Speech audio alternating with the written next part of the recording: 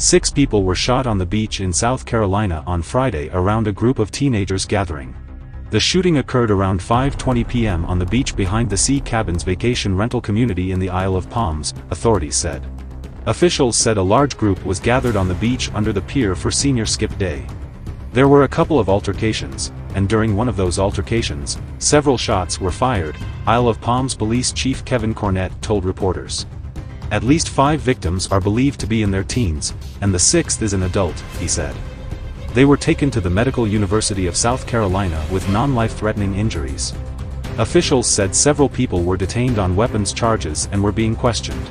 Several law enforcement agencies, including the FBI, responded to the scene and assisted local authorities. Several firearms were recovered, Cornett said, but could not tell if they were used in Friday's shooting. The beach has been cleared as authorities continue their investigation. What you guys thinking? Drop your comment below.